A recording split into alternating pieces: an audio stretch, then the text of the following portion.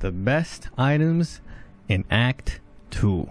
Alright, this includes, obviously, the Ruined Battlefield or the Shadow Cursed Lands, whatever you want to call it. And it also includes the Crest Yelek. Alright, which is the Githyanki Stronghold, which I know it's an optional thing, but I'd recommend going there because there's some pretty sweet items and a lot of XP that you can get over there. Alright? So what do I mean by good items? I'm not going to show every single damn item. That's going to take way too long. Okay, ain't nobody got time for that. I'm going to show build enabling items, good one-offs, you know, items just useful to be wearing as placeholders, or items just useful to have in your inventory just in case something happens. You know what I'm saying? Some cool items. I'm going to show you all how to solve some puzzles here and there to get some cool items as well. I'm going to talk about that as well later. And yeah, man, just the stuff that I found in Act 2 that was useful. And let me say this right now, just in case, if I miss something, or is there an item, if there's an item that you think that should have belonged in this list, feel free to let me know in the comments. You know, obviously we can only do so much in each playthrough, right? You can't be the good guy and the bad guy, so there may have been some items that I might have missed. I'm doing a Dark Urge good guy playthrough because I haven't done that yet. I just want to see what happens. So if you've done a bad guy playthrough and you're like murdering everyone, maybe I didn't murder one of the good guys or one of the NPCs, that drops a really good item. You know what I'm saying? So yeah, if there's an item that I missed while you're watching this video, let me know. Let me know what's up. All right, the more I play this game, the more I want to know about it, obviously. And like I said, we can only do so much with our playthrough, so if you guys share your knowledge with me, then that's better for all of us, right? With that being said, here we go. Welcome to the best items, in my opinion, in Act 2 of Baldur's Gate 3. Lady Esther, probably one of the first Act 2 vendors that you're going to find, assuming you went through the Mountain Pass route and want to reach the Githyanki Crest, which I highly recommend, by the way, because there's a really good vendor over there, which I'm going to show later in the video. But Lady Esther, she is the lady that's looking for a Githyanki egg, but she also is a vendor that sells some pretty decent items, so let's go over them real quick. First is the Periapt of Wound Closure. When downed, automatically stabilize at the start of the turn, maximize the number of hit points restored. So the first thing, when downed, it basically gives you a cheat death, and the second thing, Potent Healing, maximize number of hit points restored. So that doesn't mean when you heal someone they get the max amounts restored. It means whenever you get healed, you get the max amount restored. Okay, so whoever is wearing this will get the max amount restored from anything. For example, if you get healed for a 1d8 die, you get healed for that full 8. All right, it does not work the other way around. I wish it did, but that may be a little bit too OP. Okay. But yeah, this is a pretty good amulet if you were looking for an alternative instead of the Amulet of Restoration, the amulet that gives Healing Word and Mass Healing Word, which is also a very solid item for your cleric or support character. But this is also a nice alternative and secondary just in case you don't want to use that. So Periapt of Wound Closure, pretty solid. Next item that she has is the Gloves of Cinder and Sizzle. Your unarmed attacks deal an additional 1 to 4 damage, and it comes with Scorching Ray. Any items that come with free damage spells, pretty solid. And of course, I believe it comes off of a long rest. It does. Okay. Here's the thing. For some reason, Larian Studios decided to put a lot of monk items in this game. I believe there are other elemental versions of these gloves. There's a fire one like this one. There's an ice one. There's a thunder one. There's a lightning one. There's a bunch of them for monks. Because monks are pretty much the only ones that deal unarmed attacks. Okay, I don't know why they wanted to put so many monk items, but then again, I kind of get it, because monks are very underappreciated in D&D, and definitely not as powerful as they are in this game, okay? So if you're looking for some extra monk gloves, here they are. Give you some extra fire damage, Gloves of Cinder and Sizzle. The next item is probably the best item that I think Lady Esther has, is the Graceful Cloth. You gain Cat's Grace and increase your Dexterity score by 2 to a maximum of 20, and you gain a +1 bonus to Dexterity saving throws, and also increase your jump distance by 1.5 meters. So Cat's Grace basically means you have advantage on all your Dexterity checks. That includes Sleight of Hand, Stealth, and Acrobatics. And of course, on top of that, it gives you +2 Dex. This early in the game, you're probably not going to be high enough level for your second ability score increase, so you're looking for that extra +2 Dex to max out your Dex, to make you hit harder, to make you hit more often, to make you hit your checks more often, you know what I'm saying? And on top of all of that, on top of the Cat's Grace and the +2 Dex, you get a bonus to your saving throws, or dexterity saving throws, and increase your jump distance. So this is a very solid cloth. It is kind of glass cannon-y, to where it only has 10 AC, you know what I mean? But if you're in the back line, or if you're one of those invis characters that are sneaky and don't get hit very often, this is very good for maxing out your dex pretty early, until replacing this armor later for a much, defensive type of armor. Because things start hitting a lot harder in the later acts. But this is pretty solid early for maxing out your dex. And the last item that I want to show for Lady Esther is the Gloves of Baneful Striking. Whenever you deal damage with a weapon attack, the target receives a 1d4 penalty to its saving throw against your next spell. So this is very good for Gish characters, or Spellblade characters, Bladeslinger characters, you know what I'm saying? Any character that likes to do damage with their weapon attacks, either through melee or ranged, and like to cast some spells along the way too, while concentrating on a spell or whatever. This is very solid. Okay, this is really good, especially for the dual hand crossbow bard build that I showed you guys. Because if you hit them, let's say you hit them with a weapon attack, they now have a 1d4 penalty to your next spell that you're going to cast them. Then you cast something like Hold Monster, and they're probably going to work. And then every attack you hit land after that, they will get automatically crit. And yeah, so these gloves can be comboed pretty damn well with some Gish characters.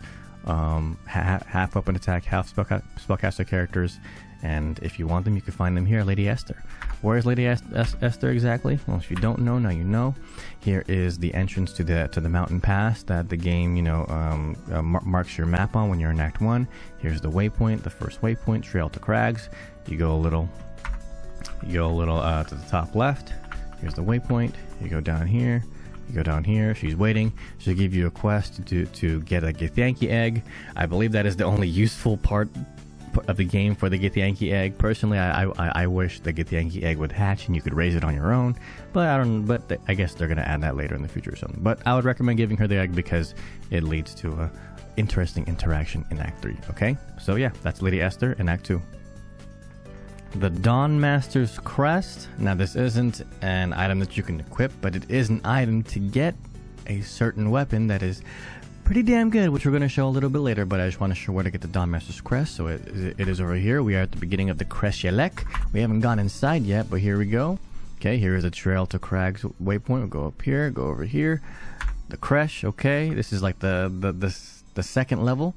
Alright, you can open this, so it's inside this little compartment. You can either open this compartment through finding the 4 ceremonial weapons and putting them on these platforms, or you can just lockpick it, or you can just use knock. One of those 3. Probably using lockpicking or knock, it will be easier for you. Obviously the DC is pretty high, but if you have a rogue in your party, it's probably going to be pretty easy.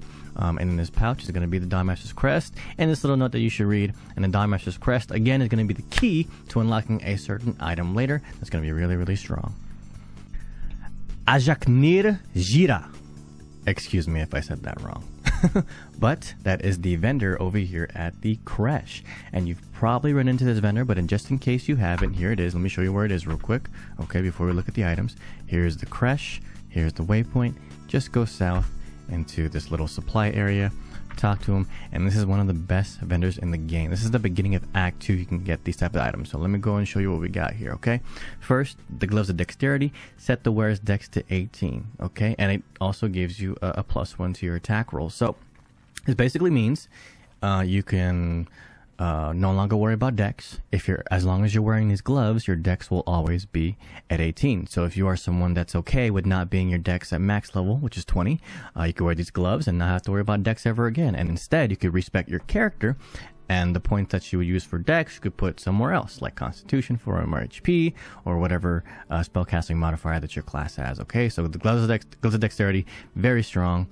Any item that gives like the Warped Hand of Intellect that I showed you guys in the Act 1 video, any items that set your stat to a high score is very good, because that means you could put the points elsewhere. Okay, so Gloves of Dexterity, there you go. The next item, and probably the best item that this vendor is holding, or second best, when I show you guys an item later, the Knife of the Undermountain King. Okay, so this knife, the wielder scores a crit when rolling a 19. When they roll 2 damage or less, reroll the dice, take the highest result. So there are a lot of effects and items in this game that when you to make a critical roll, you could take a -1 off of that. So you can go as low as to like if you can roll a 15, and if you have advantage on those rolls, that means you're pretty much critting almost every hit. Okay, so.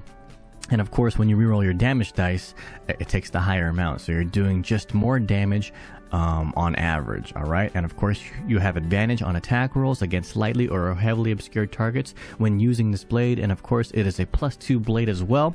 So if you are an assassin, this is your go-to early mid-game for sure. Maybe even later, okay? But there actually are some better items later in the game if you are a pure dual-wielding assassin. But this can not only be used in an assassin build, but this is also a very good stat stick if you are a bow person. In fact, I'm definitely going to buy this and put this on my bowman, because more crits and higher damage, why not?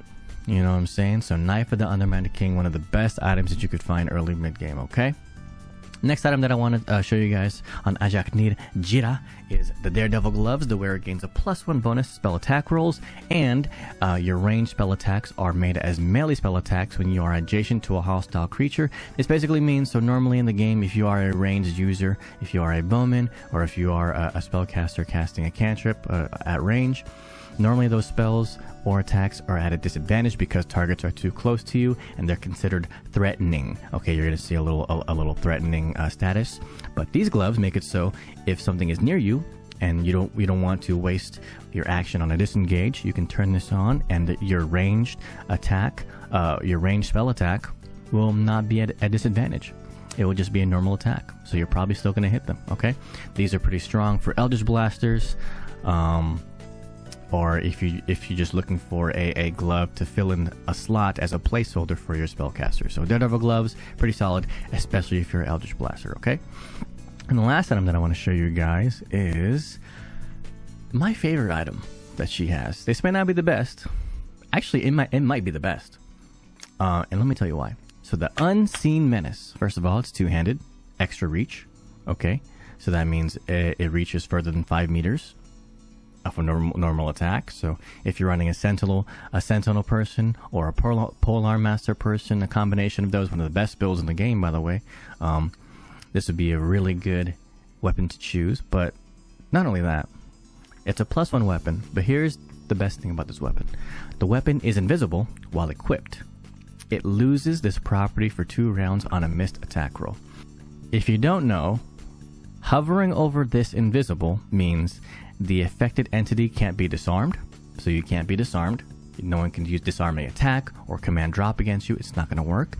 And you have advantage on all attack rolls. All attack rolls. That's crazy. And not only that, it scores a crit when rolling a 19. So you can stack this weapon with the crit stacking items that I was talking about. And the reason why this is so good is because a lot of builds that use Great Weapon Master, some of the best feats for two-handed weapon users are Great Weapon Master, Polearm Master, and Sentinel. Okay, this would be the perfect weapon for that build, because you would have the Great Weapon Master is the same thing as Sharpshooter. It takes a -5 penalty to your attack rolls, but it gets a +10 to your damage rolls. Okay, and I would only run those builds if I had advantage, or at least so many blessing buffs that I can never miss. All right, but having advantage on all your attacks totally disregards that -5 penalty to your attack roll. Okay, and of course, the more crits, the better. So if you're playing a Gish, if you're playing a Warlock / Paladin, which I should have made a video on that by now. If you haven't seen it, go see it. I would definitely use this weapon. Having advantage on attacks, without using the risky ring, if you guys know about that ring, I'm definitely going to show that a little bit later, is crazy.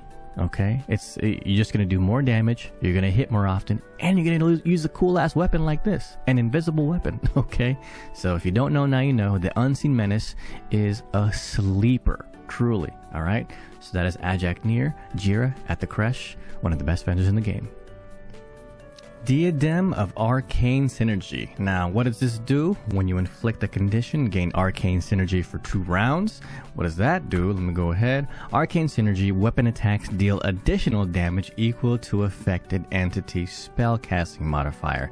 This is really good for rangers. Hunter's Mark is in fact in fact a condition. Actually, I'm gonna go and tell y'all, it's really easy to affect a condition or inflict a condition in this game when you push someone into condition, when you stagger someone into condition, when you prone someone into condition, when you hex someone into condition. It's super easy to condition someone. So if one of your this is especially good on a Gish character, a spellcaster slash weapon user, okay, especially good for those spell blades, you know what I'm saying?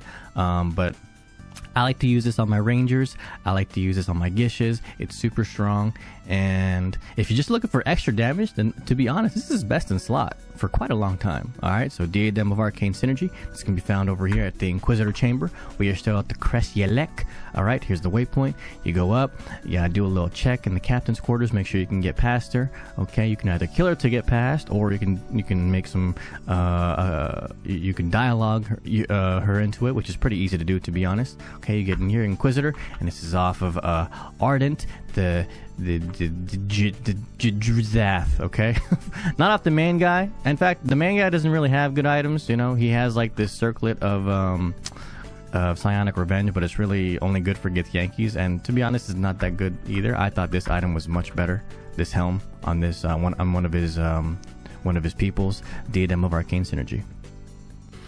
Strange Conduit Ring. While concentrating on a spell, the wearer's weapon attacks deal an additional 1 to 4 damage. This is again another really good weapon for rangers who are casting Hunter's Mark. Normally, if you're a ranger, you're not really getting hit anyway, so your concentration on Hunter's Mark is probably going to last the whole day. To in a sense, Strange Conduit Wing is best in slot for a lot of bow builds. But again, it can be used for Gishies as well, for spell blades, half spellcasters, half weapon users. Strange Conduit Ring.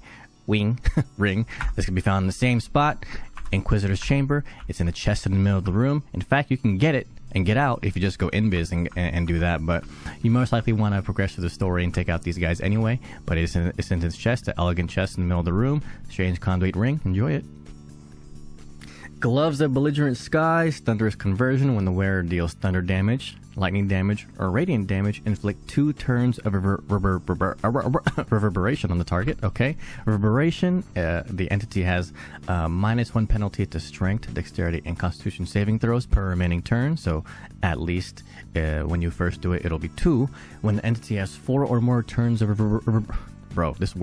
reverb, it takes 1 to 4 thunder damage and possibly falls prone. The condition is removed afterwards. Creatures immune to thunder damage can't receive reverberations. So these gloves are pretty solid. You're probably going to have someone in your party dealing 1 type of these damage, and they're probably going to have an open glove side at this point in the game, so why not wear these? You know what I'm saying? You can find these we're still at the Inquisitor's Chamber at the Crest Yelek. You know what I'm saying? We're still here. The middle of the room's over here. The entrance is over here. You want to turn left, open this little elegant chest over here, and there you have the Gloves of Belligerent Skies with the reverb. Necklace of Elemental Augmentation. When one of your cantrips deals acid, cold, fire, lightning, or thunder damage, add your spell casting modifier to the damage dealt. This is a really good item for Eldritch Blasters out there. Okay, if you haven't seen my Eldritch Blast Demon video guide, I suggest watching that. It's lightning based, and this item stacks on top of Agonizing Blast, it stacks on top of Potent Robe, and it stacks on top of Sorcerer 6 Draconic Blue Lightning shit. Okay, it's really good. It's basically the idea of the concept of that build is to stack it up. Alright, and this stacks even more spellcasting modifier to the damage dealt to Eldritch Blast. It kind of goes crazy. Also, if you're just dealing Firebolts or Ray of Frosts or whatever cantrips that deal one of these damage types, you have an open amulet slot, why not wear this? Necklace of Elemental Augmentation. Where do you want to get this? We are still at the Inquisitor's Chamber. Okay, here's the entrance. Okay, you want to walk in, center of the room, turn right, and it'll be in this gilded chest over here. Oh, that's wrong. Rusted chest over here. Oh, that's also wrong. Where the fuck is this bitch? Oh, in the display case. My bad. Okay, it's in the display case. Alright. Bye.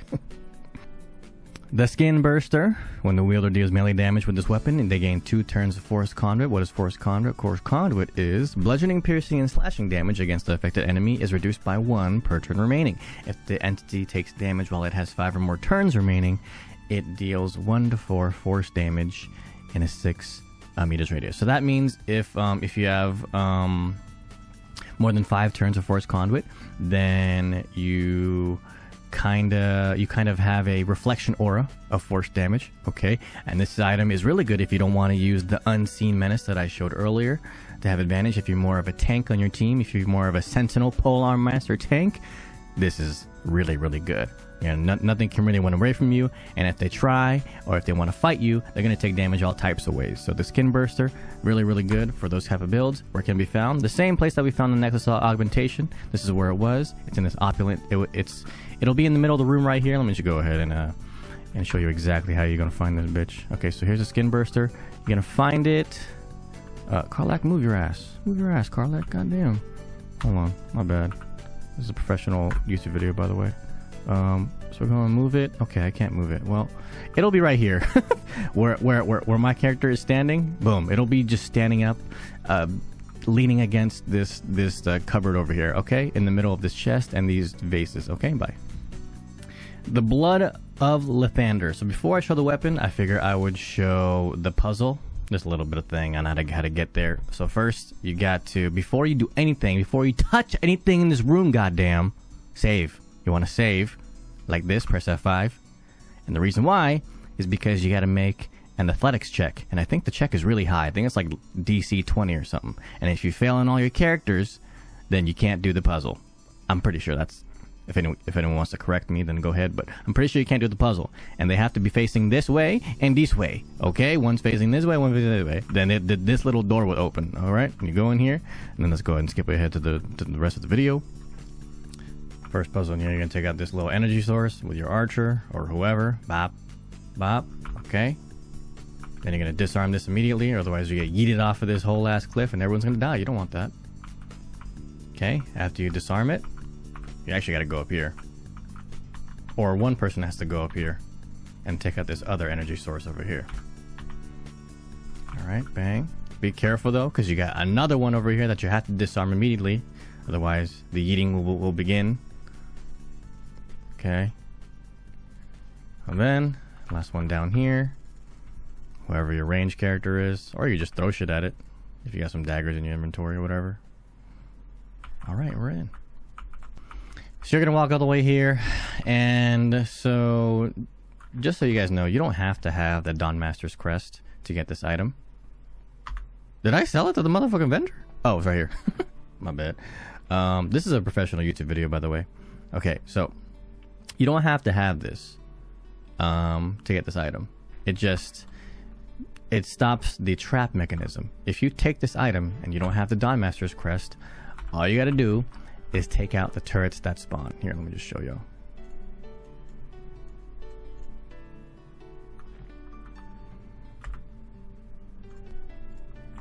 Okay, we put we put it in, and now we have the Blood of Lathander. But the turrets I was talking about is these. If you don't have Dawnmaster's Crest and you take the weapon, these are going to spawn. They don't have much HP, so they're honestly pretty easy to take out. But I like doing whatever the story says, so I prefer getting the Dawnmaster's Crest, which is not too hard to get, to be honest. And now, I guess we're going to show the weapon. The Blood of Lathander. Once per long rest, when your hit points are reduced to 0, you regain 2 to 12. Allies also regain 1 to 6. So a cheat death plus a AoE heal. It's pretty damn good. Sheds holy light in a 6-meter radius. In combat, fiends and undead standing in the light are blinded unless they succeed a Constitution saving throw. So, yeah, this is pretty good if you have a support character. If you have a paladin that is a sword and board as well, they can get right up in the battlefield and they can get hit as much as they want against undead. This is really, really strong. And of course it comes with light, which is super great in Act 2, especially in a certain area that we're going to go over later. And of course it's a +3 weapon. This is the first +3 weapon that I'm showing in this game. This is the earliest one that you can get. Actually, that's not true. You can get it in Act 1 by doing a cheesy strap, but I didn't show that because I have morals, damn it. But you can get this. It's a +3, but I think the best thing about this weapon is not the cheat death, not the heal, not the light, not the +3, but the sunbeam. It comes with a sunbeam, a beam of brilliant light that sears and blinds all creatures in its path. And it's a long line, by the way. It's a long line. It does as much damage as Fireball, okay? Now, normally Sunbeam is a concentration spell, so that's what makes it a level. If you're wondering why it does low damage for a level 6 spell, normally it's a concentration spell, which means you can keep casting it and it doesn't cost a spell slot as long as you're concentrating on it. But the fact it's the fact that it comes on a weapon is still pretty crazy. No, it's not a concentration spell anymore, but you can get 1 cast per long rest, and it doesn't use any spell slots. It just uses its use. You know what I'm saying? So, the Blood of Lathander. Very solid. Put this on your Sword board, put this on your support character, put this on your cleric. It'll do you good for pretty much the whole game, okay? Until we get to Act 3 where the crazy stuff begins, but this is really, really solid. The Soulbreaker Greatsword. When wielded by a Githyanki, this weapon deals an additional 1 to 4 psychic damage, and you gain a +2 bonus to initiative rolls. And, before I forget, it also comes with Soulbreaker, a special attack that you can use every short rest, rend the enemy's body and soul, and possibly stun them. They have to make a Constitution saving throw. It's probably going to be against your spellcasting modifier, or spell DC, whatever that is. And this is a pretty good sword. This will definitely replace, if you're still using the Everburn sword from Act 1, this would definitely replace that, okay? And if you are not a Githyanki, then I would suggest using a Disguise Self scroll, or have someone in your party change you into a Githyanki via a spell. I think, actually I only think Seeming does that. But yeah, if you do have Disguise Self on your character, you can change into a Githyanki to get these bonuses, which is why Disguise Self is one of the better spells in the game, and it's also a ritual spell, by the way, so it does not cost a spell slot. All right. So yeah, Soulbreaker Greatsword. This can be found off of Raider Shai Rahag. Outside of the Inquisitor room. We just left the Inquisitor room. Okay, it's over here. We just left. And of course, as soon as you do the whole interaction inside of there, which I'm not going to spoil, these guys attack you. In fact, the whole Crest attacks you. Motherfuckers. And you're going to have to fight all of them, but they drop pretty good items, like this one, alright? Amulet of Branding. Brand the weak. You can expose the weak points of an enemy. They become vulnerable to bludgeoning, slashing, or piercing damage. And it lasts 3 turns. Or until it takes damage, and you can use it every long rest. I forgot to show this item when I was at this vendor. This is Ajaknir Jeera, like from earlier in the video, but this time we had to kill her ass because, well, it's their fault. They attacked me in the first place, so I had to retaliate. Anyway, she has this Amulet of Branding, which is really good. If you just wanna do damage, you can do more damage with this. And by the way, when enemies are vulnerable to certain types of damages, they take double that type of damages. Okay? Ring of Arcane Synergy. When you deal damage with a cantrip, you gain Arcane Synergy for 2 turns. Okay, Arcane Synergy, if you didn't see earlier, your weapon attacks deal additional damage equal to the affected entity spellcasting modifier. Okay, and again, this is one of those things that works really well with Gishes. Okay, with Spellblades, you know, weapon attackers / spellcasters, works really well with them. And this can be found. We're still at the Crest. We're at the entrance though, because we are fighting our way out, because these guys just want to attack me all day, every day. This will be found on Gish Farag, and they have the Ring of Arcane Synergy. The Ring of Elemental Infusion. When you deal acid, cold, fire, lightning, earth, thunder damage using a spell or cantrip, that element infuses your weapon. Until the end of your turn, you deal an additional 1d4 damage of that element on your first successful weapon attack. Again, this is a nice little hybrid Gish ranger spellcaster / weapon attacker type item. And we are here at the infirmary inside the Crest Yelek. I love saying that for some reason. I don't know. This is the waypoint. Bang. Okay. Go outside. The entrance to the right. Okay, where we killed those guys. You got to, when you enter the Crest Yelek, you turn left. Boom. That's the egg room over there on the right side. Over here, in the infirmary, we got it off. Whose body did we get it off of? Youth Durkis. Oh, we got it off of Gish Umraak. That's the NPC name, okay? Ring of Elemental Infusion. Quartermaster Talli, Last Light In Vendor, number 1. You probably have run into this chick before, because she sells some pretty damn good stuff. Now let me show you what I think the best item that she's selling is. Let's go. Alright, so Shield of Devotion. You gain 1 level 1 spell slots. When a foe hits you with a melee attack, you can use your reaction to knock a prone unless they succeed a dexterity saving throw. And it comes with Aid that I believe you can only cast on yourself. You can only cast on yourself, but it's a nice extra 10 points, 10 healing points. Okay, this is kind of an upgrade from the Absolute Warboard shield over here that you get from the Absolute back at Act 1. Nice little upgrade for you, and it comes with an extra level 1 spell slot. Also, I should mention, I put this on my Ranger because Rangers, you could use as a stat stick, okay? Obviously, you have your bow in your main hand, or your double hand crossbow. You can use a one-hander and a shield to increase your AC as a bow person, by the way, and it works. It normally doesn't do that, like in D&D, but in Baldur's Gate 3, it works like that. So, if you got an extra shield slot, this is definitely an upgrade for one of your people that are wearing shields. Get this item for sure. Okay. Next is the Incandescent Staff. This is a classic. Grants resistance to fire damage. Gets +1 spell attack. Gets you could use a firebolt, and you could use a fireball on every single long rest, I believe. Yeah. Every single long rest for the fireball, and it's expensive, but if you got the money, it's an extra fireball. So you definitely want to give this to your fire sorcerer or your fire wizard, you know what I'm saying? Or if you just need some extra little damage in your party and no one's someone has a extra staff slot, go and put this into one of your spellcasters, because fireball is one of those spells that is just nice to have. It's if you got a bunch of low HP enemies, low mid to HP enemies, one fireball could just knock them all out if they all fail their save. So Incandescent Staff, super expensive, but if you got the money, I'd say it's worth. Also, while we're here, I just want to point out, Hold Monster is really, really good, by the way, because it works on creatures, not just humanoids, whereas Hold Person works on humanoids. Just want to point that out real quick. I saw that. Another good item is the Mighty Cloth. So you gain Bull Strength. So this is kind of like the Graceful Cloth that I showed earlier, but this one is for Strength. The Bull Strength is basically you have advantage on Strength checks, which I think is only the athletics anyway, but your strength score is increased by 2 to a maximum of 20, so you can give this, again, we're a little too early in the game for a second ability score increase, so you're probably not at max strength anyway right now, so you can buy this just to get that +2 early, and you can hit better, you can hit harder, and it's really, really nice to have. It is a little bit squishy, but you want to put this on your pure barbarians or pure monks that you're running, you know what I'm saying, because you want to get the unarmored defense, or the unarmored movement benefits. You can definitely wear this, and it's pretty damn good.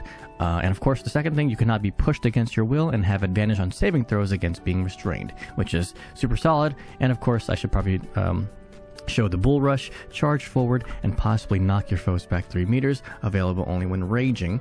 So obviously, this can only work for barbarians because monks can't rage unless you multi-class, of course. But anything pushing in this game is nice to have, because there's a lot of moments in the game where you got to push an enemy off of a goddamn, cliff or something. So a high HP enemy can be taken out in one hit if you push him off a cliff, and there's a lot of instances in that in this game. So Mighty Cloth, +2 to strength, Bull Strength, and advantage on saving throws against being restrained.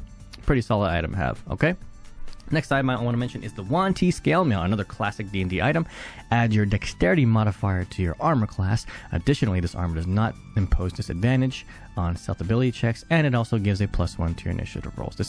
This goes to whoever your dex user is in your party. This will, assuming they have 18, 20 dex at this point, they will automatically have 19, 20 AC.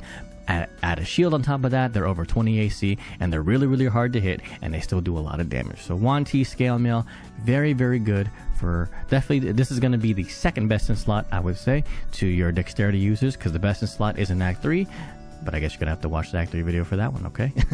The next item I want to point out is actually an item that I haven't seen many people use, but the Hat of Uninhibited Kushigo.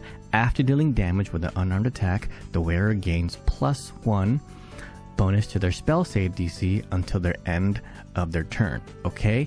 Now, I don't know if this stacks, because as a monk, you have Flurry of Blows, and assuming you have the Thief subclass, you can do Flurry of Blows twice, which means you hit 4 times with unarmed attacks.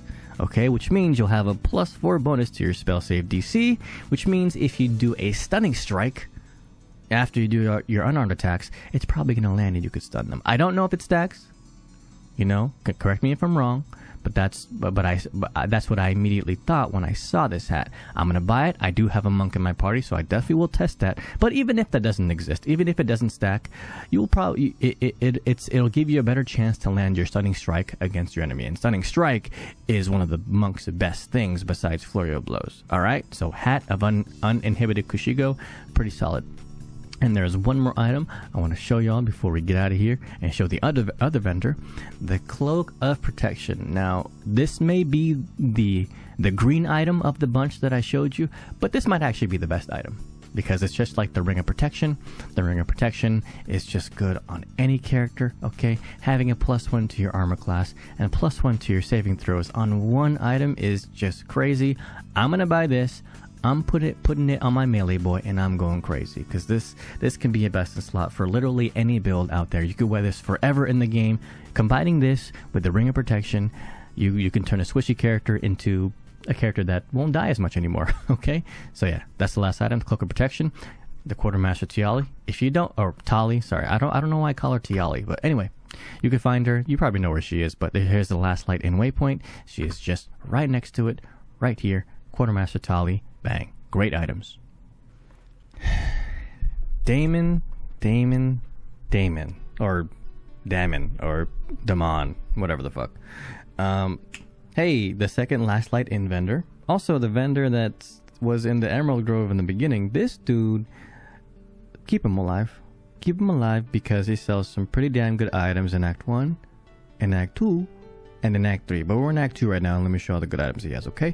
First, the Sword of Life Stealing. On a critical hit, the target takes an extra 10 an extra 10 as long as it isn't a construct or undead.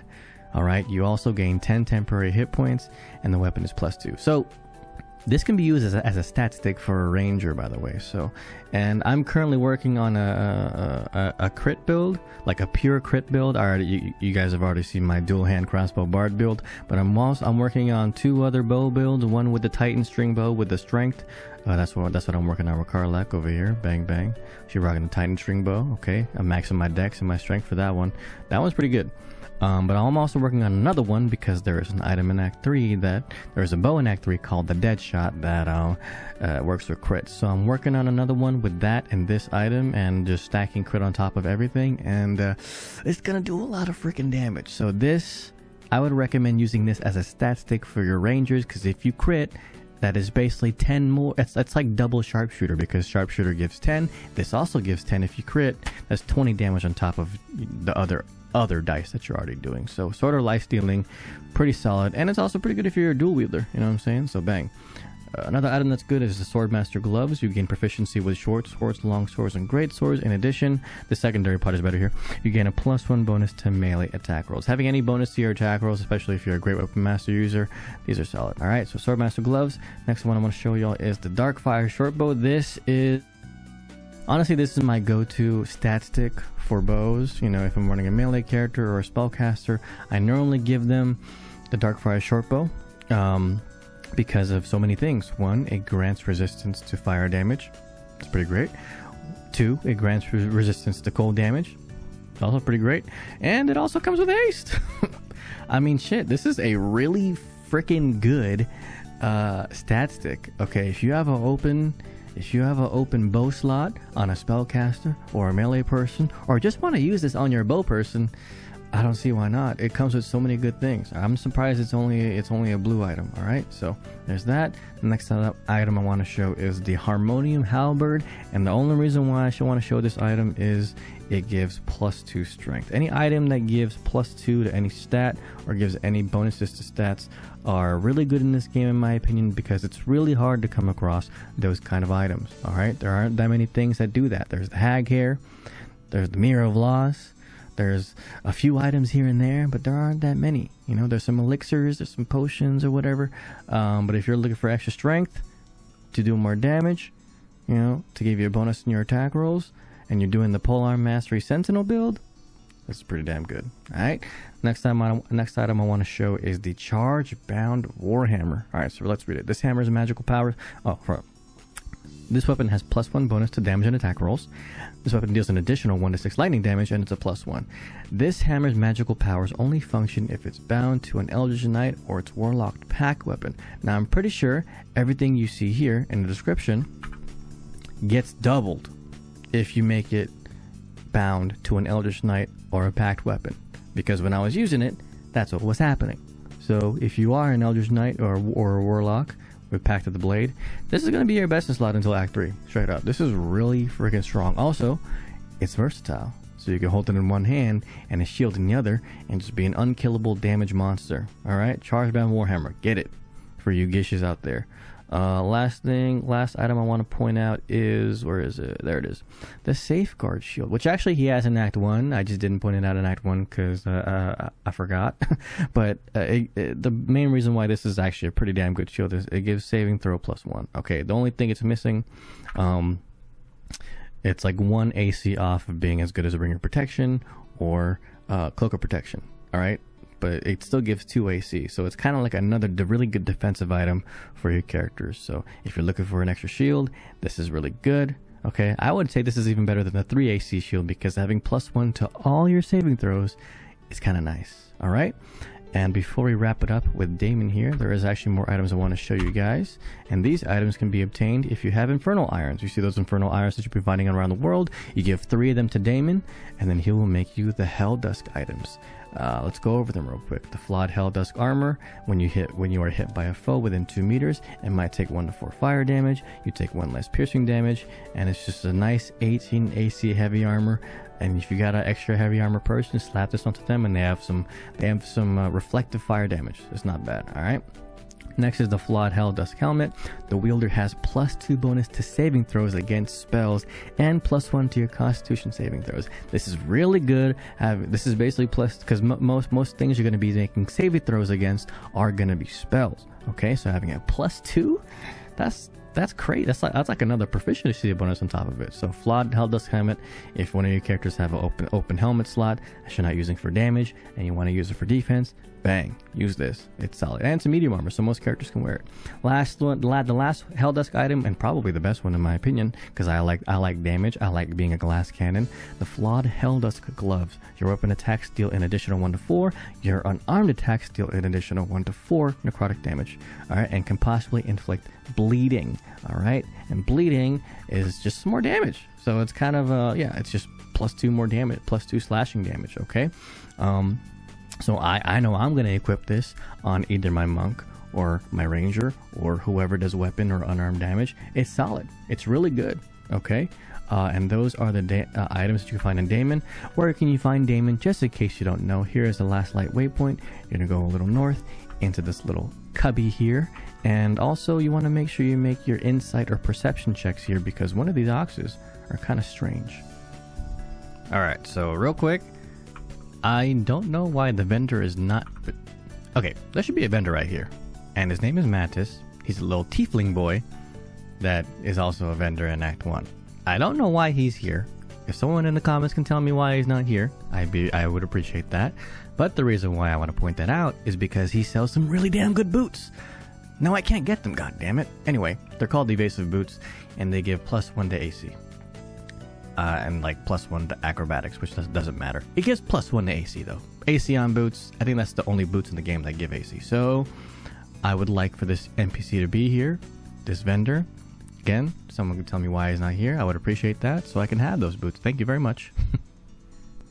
Shifting Corpus Ring. It comes with invisibility, a level 2 concentration illusion spell, which obviously makes you invis. And Blur, another concentration spell, which enemies have disadvantage on attack rolls against you. 2 pretty damn good concentration spells in one ring.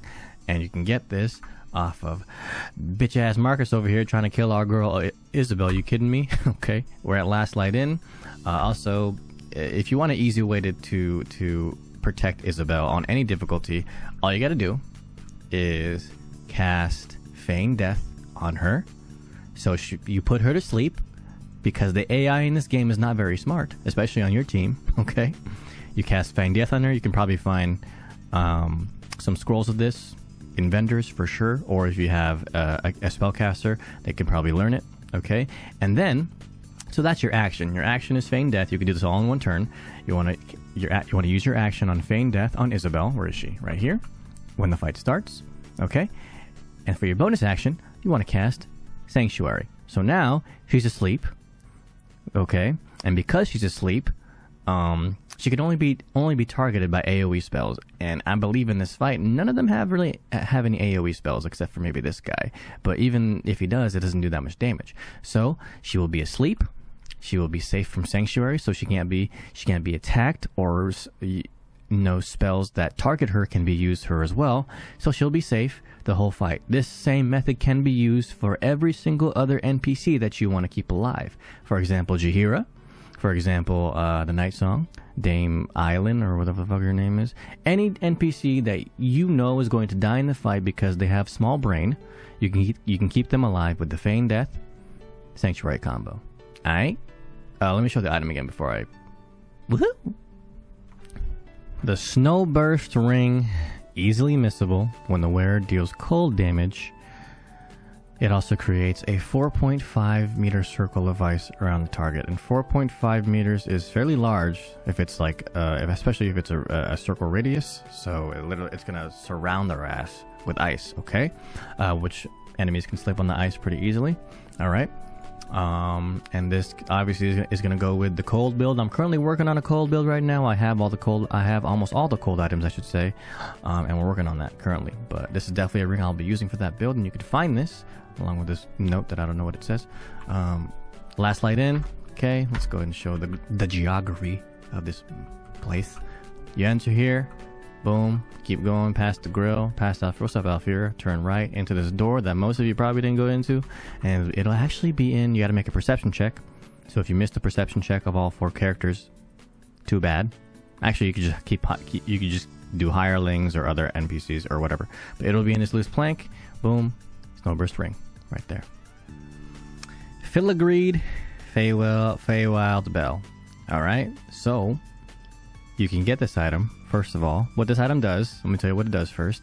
It gives you a blessing, the Pixie Blessing, which basically means the Shadow Curse, which if you're in Act 2, you should know this. The Shadow Curse cannot affect this creature thanks to a Pixie's protective magic. Yeah, the root of the Moon Lanterns are pixies, if you didn't know. Alright? And this is the strongest blessing that you can have against the Shadow Curse. And this means, guess what? We don't have to use a Moon Lantern, okay? But to get this is the only way that I know how to get it, but I'm pretty sure there is another way. But this is the way that I know how. So here's the big Spider-Man. Remember him? If you do decide to kill him and attack him and side with the Harpers, he drops a Moon Lantern, and that Moon Lantern, you should be able to interact with that Moon Lantern. It'll be a pixie trapped inside of there. You're going to release the pixie. You're going to tell it, hey, protect me from the shadow. She'll say, okay. And then she'll give you this buff. It's the best buff that you can have against a Shadow Curse. That means no one on your party is forced to wear a Moon Lantern, and you're good. All right. And if the buff wears off, because some reason it comes off of you, just activate the bell again, summon the pixie, do the same thing, and you'll be all good. All right. So there you go. Thermoarcanic Gloves. Whenever you deal fire damage, you gain 2 turns of heat. Now there are builds that build around stuff like this. Heat is basically one of those double-edged sword things. You deal damage to yourself, but you could deal more fire damage with your fire attacks. Okay? And these can be found in the same spot with the spider.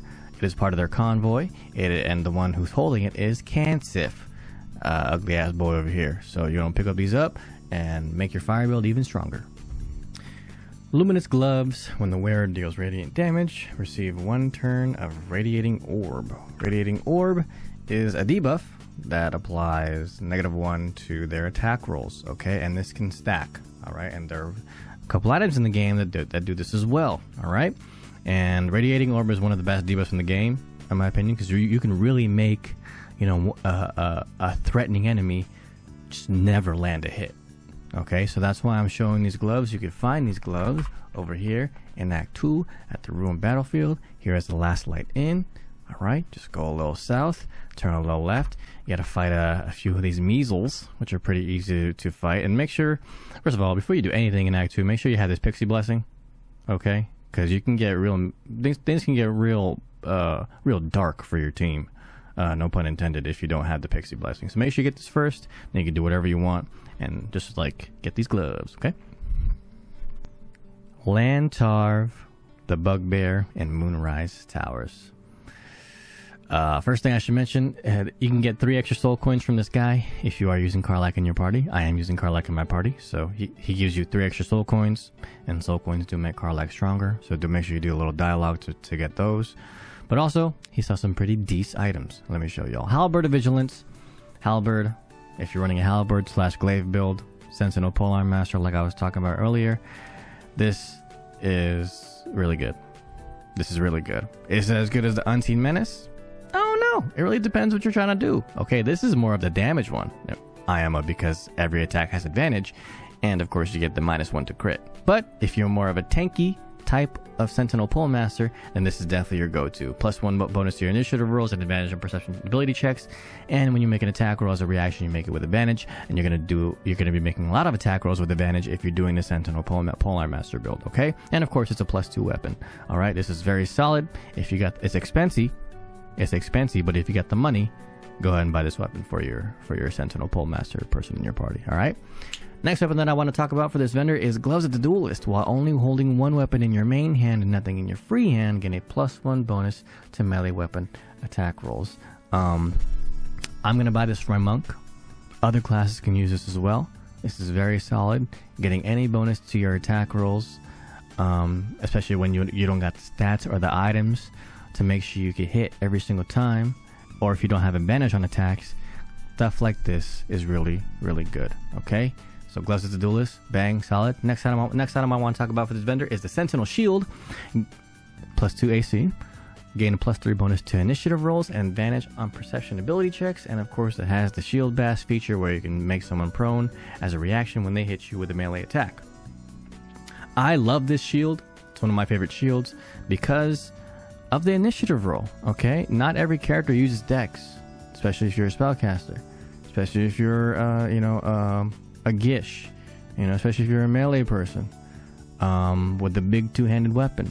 All right, not every person uses Dex, and Dex gives you your initiative rolls, and a lot of the times, sometimes your spellcaster or sometimes your sword and board is going last in combat, and that's really messing them up.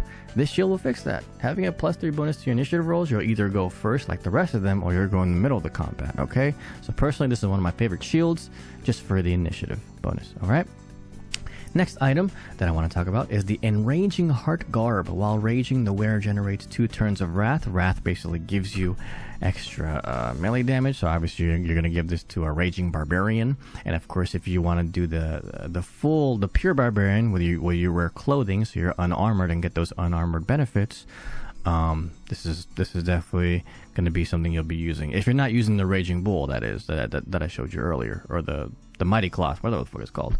But also, this gives a +2 to your Constitution. And you probably don't have a maxed out Constitution, okay? Because normally Constitution is your secondary stat for most classes. Normally you want to get it up to 16 or 18 and leave it there. But this gives you a +2, which means a +1 to every... I actually don't know the math on that, but it gives you more health, basically, okay? So this is pretty solid for those Raging Barbarian builds. The last item I believe I want to talk about for this guy, is the Fistbreaker Helm, because it gives a +1 spell save DC. There aren't many items early game that give +1 to spell save DC, but this will definitely go on your spellcaster, especially if they're a fireballer, and they probably are a fireballer, because fireballers are pretty ballin' at this point in the game, okay? So that's Lann Tarv, the Bugbear Vendor. You can find him. You probably know where he is, but just in case you don't, I'm going to show you. Moonrise Tower. There's the waypoint right there. You want to go down. He's one of the vendors right here. Talk to him. And he also, if you press Alt, he has a shield that you can grab now, but it's a little risky to grab now. But if you plan to do the story later, you can grab it later. And this is a +3 AC shield. I think this is the first +3 AC shield. if I'm not mistaken. But we'll show that later in the video. Royal Moonglow. This is the second time that you should be running into this vendor, and last time, if I'm not mistaken, I could be wrong on this, but I haven't run into them after Act 1 or after Act 2. I mean, I didn't find them in Act 3, but if you have, let me know down in the comments. In any case, we're in Act 2. We're still in the same spot. Moonrise Tower vendors, Moonrise Tower, and they have some pretty decent items, so let me show you some of them. Okay, Gloves of Crushing. The wearer gains +1 bonus to unarmed attack rolls, and their unarmed attacks deal an additional 2 bludgeoning damage. This is just pretty damn good for monks. I have a monk, I'll be buying these, and I will be using them. Alright, next item I want to show is the Near Misser. If you're running a dual hand crossbow build, like you should be, because that is currently the best ranger build, or the best bow build if I'm not mistaken. This is the one to go to, and of course it's force damage. There are very few things in this game that is resistant to force damage, or if you just need help breaking down some walls or breaking down some doors, force damage is the best for that. And it comes with Magic Missile, which you're probably not going to be using anyway as a ranger, but it's here if you want it. Near Misser. The next item I want to show y'all is this one, which I know seems weird.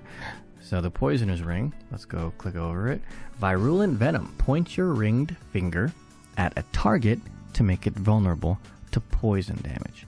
Now, personally, I don't know of any good poison builds in this game, but I'm sure someone does, and this ring is probably going to be best in slot. So that's why I wanted to include it in this video. If you know of a poison build, you're probably using this ring, and if you know of a poison build, let me know down in the comments, because poison build does sound kind of interesting, okay? And the last item I want to show y'all for this vendor is the Marksmanship Hat. You gain a +1 bonus to attack roll and thrown attack rolls. I currently use this for my Throw Barbarian build. It's very solid. It gives you a better chance to hit, and it's definitely a nice placeholder for items that you will eventually get in Act 3. So that is Royal Moonglow, the Act 2 Moonrise vendors, one of them. Who are they? It is literally right next to the vendor that I just showed you guys, Lann Tarv, Royal Moonglow, Punchy Boy, that's my name. She is right here.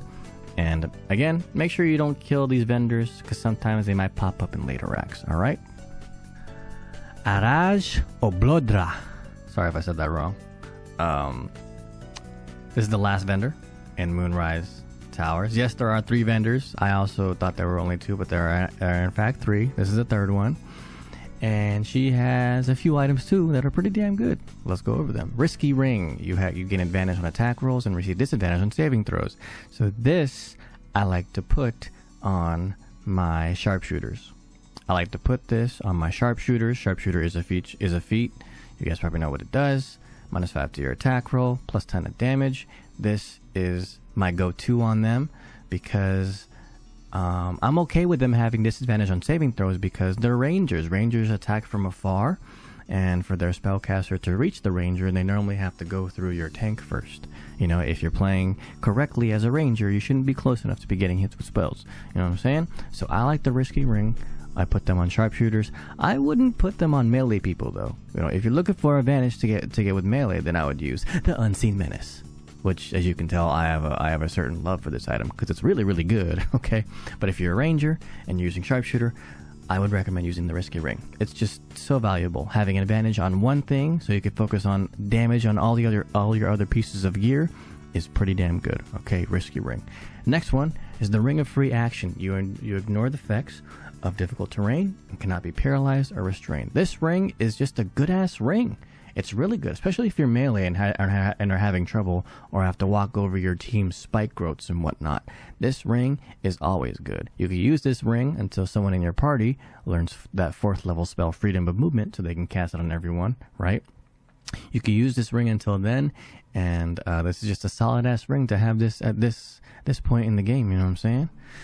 Next item that we're going to talk about is the Robe of Exquisite Focus. You gain a +1 bonus to spell save DC. Again, spell save DC items are hard to come across at this point in the game. Most of them are actually in Act 3. So pick this up. If you got a spellcaster, this is probably going to be their best in slot until Act 3. Alright? And the last item, or the second to last item I should say, that we're going over is the Graceful Cloth. Gain +1 bonus to unarmed attack rolls and damage of throwing attacks. Okay? If if you're someone like me and you already have max strength, you can throw away the Mighty Cloth and put this one instead to your monk or your Throwbarian. You know what I'm saying? And of course, it gives +1 to AC. This is just a good item to know of, just in case you already have the stats figured out. You know what I'm saying? So Graceful Cloth, +1 bonus to unarmed attacks and damage of throwing attacks. All right, it's decent. And the last thing that I want to show is the Hat of Storm Scion's power. When the wearer deals thunder damage, they gain Arcane Acuity, which gives +1 bonus to spell attack rolls and spell difficulty class per turn remaining. So I'm trying to make an elemental spellcaster for each element. It's kind of hard because, I mean, there are really only 2 ones that stand out. That's the fire one and that's the ice lightning one, because those work out. But working on a cold one, working on a thunder one, it's kind of hard because they aren't that good, but they still work out. You know what I mean? But if you are a thunder damage only build, this is definitely your go-to. There's also a fire version of this hat, which I'm trying to figure out where to get that one, but I'm pretty sure I'm close. So there's that. And I do want to point out, she has, if you have a Starion in your party, if you've kept him alive, I did not because I totally forgot, you can get a +2 permanent strength potion if you let Astarion bite this bitch's neck. Yes, I didn't stutter. I didn't exaggerate. That is exactly how you get a +2 permanent strength potion. My dumbass forgot that, you know. So I let the Gurs take Astarion, but I would recommend keeping him at least until up until this point. Let his horny ass bite this drow in the neck, and you get a permanent +2 strength potion. Give that to your monk that's using Tavern Brawler. Give that to your Throw Barbarian that's using Tavern Brawler, or just give that to your strength user. You know what I'm saying? And that's about it for this vendor. She can be found. Again, we're still in Moonrise Towers. Here's the entrance. Here's the first 2 vendors that I showed you. You're just going to go a little bit down here, down to the bottom right, and she'll be in this room whipping up some potions.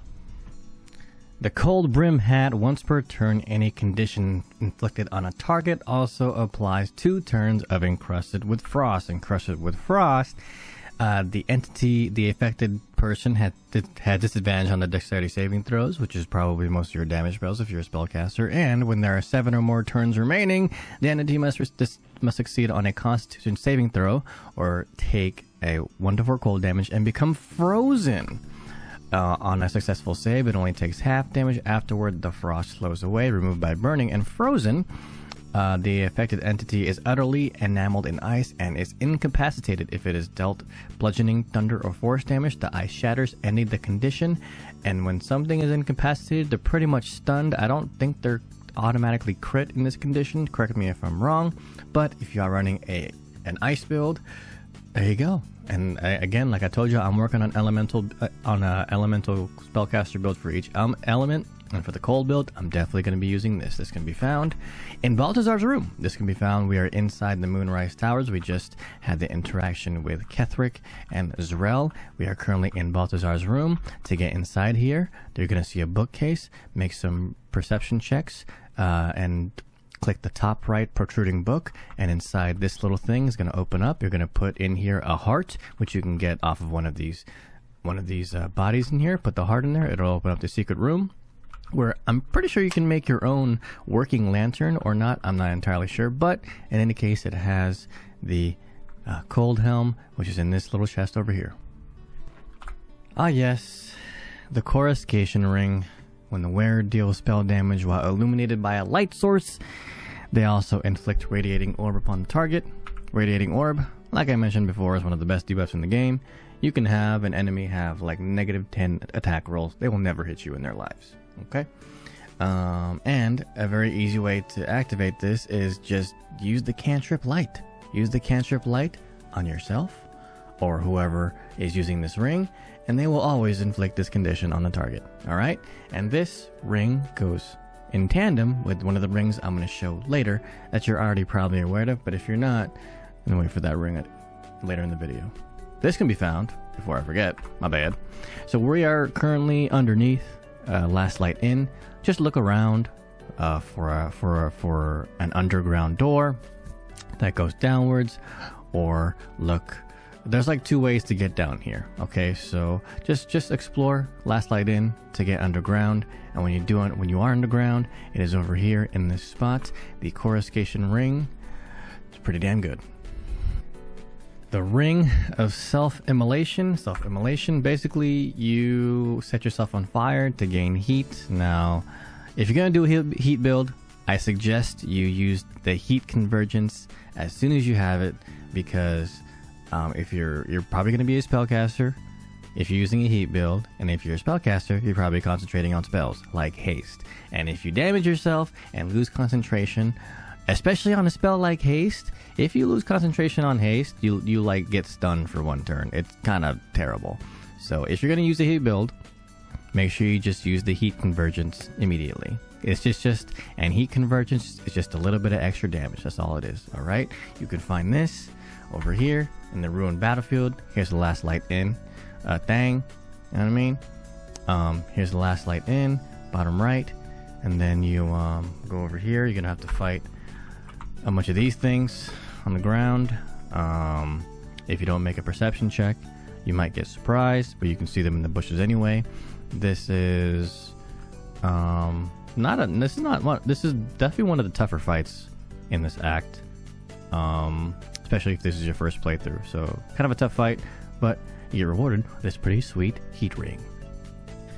Ring of Shadows, pass without trace, +10 to your stealth checks until a long rest, and lasts the whole damn day. Okay, this is just really good. The pass without trace, it gives it to all your companions, so even if your companions have disadvantage on their stealth checks, spell, just in case someone in your team doesn't have it, you'll be able to pass stealth checks pretty much. Okay, and of course this will make your stealthy character even more stealthy, so they can make all their stealth checks. They would literally have to roll a 1 for you to not be stealthy. All right, and this can be found over here.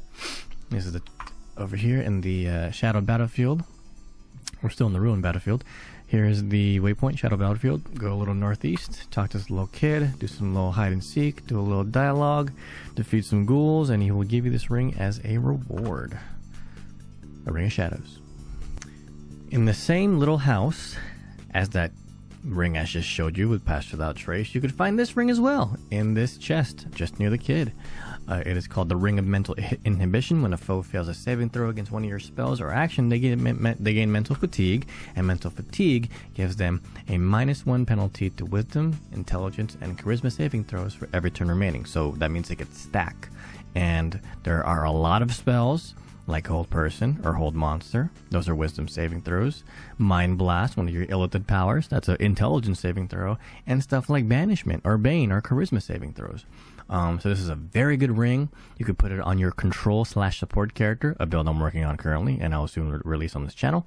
Definitely a go-to ring. And again, you're probably at this point in the game, you're trying to fill up your ring slots and your cloak slots and your amulet slots, and put this. If you have more than one spellcaster in your party, you definitely want to put this on one of them.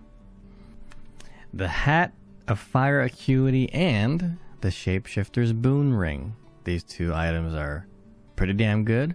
One is good for combat, one is good for out of combat. Okay, the Hat of Fire Acuity. When you deal fire damage, you gain Arcane Acuity, and Arcane Acuity basically gives you +1 to your spell attack rolls and your +1 spell difficulty class. So if you're a fireballer, a walla firer, if you're a person using fire, this is your go-to helmet, at least until Act 3. It's very, very good. And the ring, you can use this ring to, to boost your lockpicks, to boost your pickpockets, to boost anything. A 1d4 bonus to all checks as long as you're using Disguise Self on yourself. Okay, very good ring if you want to make outside of combat checks. And you can find both of these items at the quote-unquote Strange Ox here at the Last Light Inn. Okay, yeah, so here's Damon's little shack right here. There's a little ox, which actually you interact with this ox earlier in Act 1, and I would suggest not killing it until now, when it reveals itself as a little glob. Okay, and this little glob has some pretty good items. Like I said, the Hat of Fire Acuity and the Shapeshifter's Boon Ring. Enjoy. The Punch a Drunk Bastard. A great club. While you are drunk, you have advantage on all attack rolls, and you also create a blast with each attack, dealing 1 to 4 thunder damage in like a 3-meter radius. Plus 1 weapon. When you miss an attack, you deal 5 damage anyway. This sounds pretty crazy. Okay, now I don't know of any drunk builds. I haven't seen any on YouTube, but I feel like I would be doing this video a disservice if I didn't include this item in the Act 2 best items thing. Someone out there has a drunk build. If they do, send them to me, because I definitely want to play a build like this. Okay, I mean, it sounds crazy on paper, you know, but I mean, we'll see. Anyway, you can find this plus a recipe to one of the better coats in the game. So here's the Moonrise Towers, here's the Waning Moon. You're gonna have a drinking battle against one of the Thorms. All right, he'll drop a key. You can have a drinking battle, or you can fight him. Either one. They have like the same amount of XP. I normally like to talk my way out of a fight, just because that's like the quicker, more fun way. You know what I'm saying? But you go behind him, his secret door, his secret lab back here. You can pick up some stuff, and in this wooden chest over here, you can find the punch drunk bastard. Gloves of Battle Mage's Power. When a weapon attack roll inflicts a condition, the wielder gains Arcane Acuity. And Arcane Acuity gives you +1 spell attack rolls and spell DC per turn remaining. So again, it's another thing that can stack on top of itself. And so this is for your Gishes. Obviously, this is for your weapon attackers / spellcasters. This is just really good. You know, I feel like I've shown quite a few of those kind of items so far in this video. So if you haven't thought about making one of those characters, I suggest you do so, because the Larion Studios in Baldur's Gate 3 has given you quite a few good freaking options to make a Gishi. All right, you can find these at the Toll House up top. Okay, this is where you find the Buddha over here. Gold fat. All right, go in this room, it's gonna be locked. Go to this chest, it's gonna be locked. Lockpick. You get the gloves. The Hrak Nir Bracers. You can cast Mage Hand as a bonus action, and it comes with telekinesis, which you can use every long rest, I believe. Every short rest. God damn, that's pretty good. And it's a concentration spell, so you can keep casting telekinesis while you're concentrating on it. Pretty good gloves. You know, you can put this on one of your spellcasters, one of your support characters. You know, normally support characters just kind of bless and AFK and heal during fights, so you can put this on them to give them that little extra telekinesis. You know what I'm saying? And just a cool little nice gloves to have. This is this is the Road to Baldur's Gateway point. We start in Act 2, northwest of Waning Moon, northwest of Moonrise Towers, and you'll find some Githyankies here trying to gank you. Just pick them up off the main guy, Chirai Sakaan. Bang. The Eversight Ring, blind immunity. The wearer cannot be blinded, which basically means the reason why I'm showing this ring. This is kind of similar to Devil's Sight, okay, which is a warlock only thing. This ring basically means you can cast darkness, you can cast fog cloud, and be able to see perfectly fine, because those effects blind characters. All right, but this ring negates that. Okay, so if you want to have a pseudo Devil's Sight and you're not a warlock, you want to be able to fight in darkness, and honestly, darkness it's one of those spells that kind of breaks the game.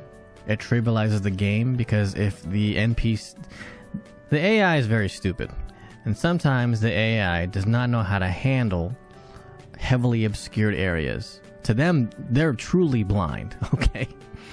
So you can combine that with this ring or the Warlock Devil's Sight and be pretty much untouchable. You know, I did a whole ass playthrough using the Warlock Devil's Sight Darkness combo, and I was able to beat the game very easily using only one character with that build. So that just goes to show how powerful it is. And yeah, Eversight Ring. I should probably show where I'm at. We are in the House of Healing, We are in the morgue. It is just nearby. Just look around. I believe it's on the left side. Okay, you can enter it through the left side. It's kind of underground as well. All right, you got to get through some traps in this room. It's full of poison. You got to disarm these vents so you can, have the vents suck out the poison from the room. You get in here, and it is in this chest, the Eversight Ring.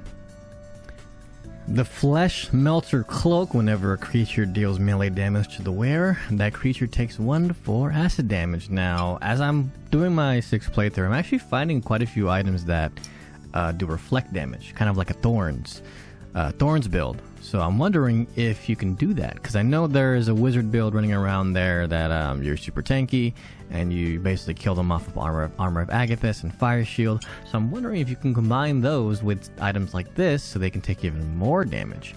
So that's why I'm just showing you guys this one, even though this may not be a super duper good item. An item like this could be low-key build enabling. Like a Thorns build. And also, not everyone in your party can wear the Cloak of Protection, so if you got an open cloak slot, just want to slap this on. The Lightning Jabber. This is a good throwing weapon. Okay, it does piercing damage, lightning damage, and when launched at a target, deal an additional. Alright, if thrown. Now, unfortunately, it does not have the homing passive where it does not return to you, but if you are playing a throwing build that is an Eldritch Knight or a Pact of the Blade Warlock, that means this weapon will always return back to you. And at this point in the game, this is probably your best throwing weapon. You know what I'm saying? Like pure throwing weapon. And you can get this over here. The mausoleum's right in this area. Okay, let me just show you where I am as a whole. Moonrise is over there. We're all the way over here. Okay, how did I get here? Honestly, I went here to the morgue, a house of healing, and then I exited through here. I don't know how the fuck, but I need to get back there. But yeah, you can find it over here. I gotta kill all these Kuotoas, one of them. The chief is gonna have it. Bang, lightning jabber. True Love's Embrace. This is one of the warding bond rings, and you can find it over here. Where are we at? We're in the house of healing on the left-hand side between these two beds. There's a little skeleton down here. Rest in peace. I don't know your name, but you got a really good ring. Okay, here's the first one, and I'm about to show y'all where the second one is. It's not too far from here. Alright, real quick, y'all. I want to show y'all my favorite coat in the game, and probably yours too. You've probably seen this coat around. I think it's the best one. Okay, and it's this Carabass Sans Poison. There's not too many of these running around. I don't think there's a recipe for it. You know, I haven't found a recipe for it. I think you can get like one more at the doctor's office or some shit, but I like this coat a lot. Not because of the poison, but because of the Paralyze. The Paralyze is really strong in this game, or just in D&D in general. If something is paralyzed, that means all attacks on them, if you're like close enough, is an automatic crit. Okay, so if you pre-coat your weapon, coats last for 10 turns, by the way. If you pre-coat your weapon before a fight, that means every single attack that you try to hit might paralyze their ass. And if you're playing one of those characters that attacks a lot per turn, like a lot of builds are, then this will go crazy. You're gonna be paralyzing the whole damn field. So this is my favorite coat. I want to show y'all where to get it. One of the or where to get it in bulk, rather. Okay, you can find it. Sister Lidwin. She is a vendor here at the House of Healing. All right, she's on this side. You gotta do a little dialogue with her. You gotta convince her that these two are actually dead, and then she'll start selling you stuff. All right. And again, I'm gonna show you all what it is. Carabass Sans Poison. Bang. And you could also get an item called Carabassan's Gift, which does the same shit, but I believe is a throwing version. So that's strong as well. Any type of paralyze is super good, you know, especially if you ain't got to be concentrating it like hold person or hold monster. If it just does it and you're not concentrating on it, that's pretty crazy, right? So Carabassan's Poison, Sister Lidwin at the House of Healing, go hit it up. True Love's Caress, the other part of the Warding Bond ring. This can be combined with True Love's Embrace, and basically you can make a character have Warding Bond. Okay, only one character. All right, and they gain resistance to all damage, +1 to their AC, +1 to their saving throws, and whenever they take damage, you share. You take that damage as well.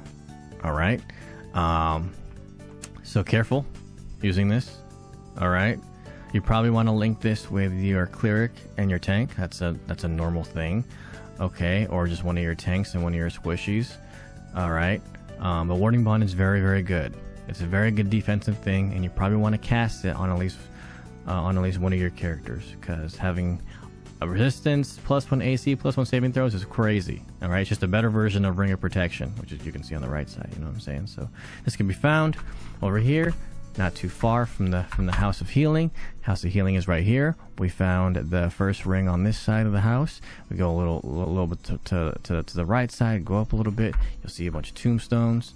You know what I'm saying? And it'll be over here. In fact, if you make a perception check, it'll point it out for you, and it'll be on this skeleton over here. It'll have True Love's Caress.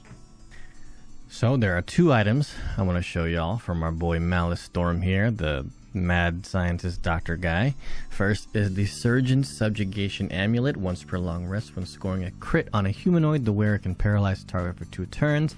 This is really strong in combo with the Illithid Power Luck of the Four Realms. When you make a successful attack roll against the foe, you can change that into a critical hit. So if you can change one of your attacks into a critical hit every long rest, that means you're guaranteed to paralyze at least one thing every long rest with, well, they gotta be a humanoid. And there's a few humanoids in this game, right? Not really any important ones that I can recall, but in any case, this is very strong. And if you're running a crit character, this is probably going to be their best in slot. You know what I'm saying?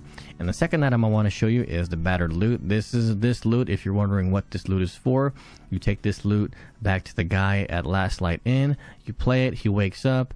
You can then you can do the quest where it involves housing and saving the land from the Shadow Curse, and you could lift it. You know what I'm saying? Just in case you're wondering about that, this is used for that quest. Okay. And of course, you can find this in the back room, at the back of the House of Healing. All right, back here. And I suggest having a character with high charisma when you do this interaction, because you can convince everyone to kill themselves. Pretty much, I convinced the sisters to just kill him, right? But I think if you convince everyone to kill themselves, you get a little bit more XP. I could be wrong on that, but in any case, there it is: crit amulet and the Battered Loot for the quest. Helmet of Arcane Acuity. When you deal damage with a weapon attack, you gain Arcane Acuity. Arcane Acuity, you get +1 to your spell attack and spell DCs. And this is just a really good helmet. Really good helmet, again, for those builds that cast spells and hit with weapons, through bows or through melee attacks. This is just one of those items that's really good on them. Really good for Gishes. You know what I'm saying? And you can get this over here. Where the fuck am I? Oh yeah, I am at the Mason's Guild, right, in Act 2. It is under the hatch. You can get here. It's in this chest. It is, you have to disarm a trap with a pretty high DC of 21. You also got to fight a few ghouls here that are pretty weak. But yeah, the DC is 21 for the disarm. But the unlock is only like 14. And there you go. You have the Helmet of Arcane Acuity. Shield of Scorching Reprisal. +2 AC shield. When a foe hits you with a melee attack, shield bash, knock him prone, whatever. And it also grants resistance to fire damage, but the effect, Blazer Retaliation, huddle behind your shield to increase your AC by 1, and then when an attacker misses you with a melee attack, they take 1d6 fire damage. This also only costs a bonus action. So I'm including this shield in the video because, one, it's very easily missable. Okay, I only found this in like 2 out of 6 of my playthroughs. And it's basically a 3 AC shield. 3 AC shields, there's like only 1 or 2 of them in Act 2. Okay, there aren't too many of them lying around. You do have to waste a bonus action to get that AC to 3 on the shield, but it also comes with shield bash. So this is actually one of the better shields that you can get in Act 2. Alright, and you can get this over here. Okay, so this is Last Light. Alright, it's actually nearby. If you're following up with the Halcyon quest, it's nearby. The Halcyon quest is over here where you gotta defend the portal.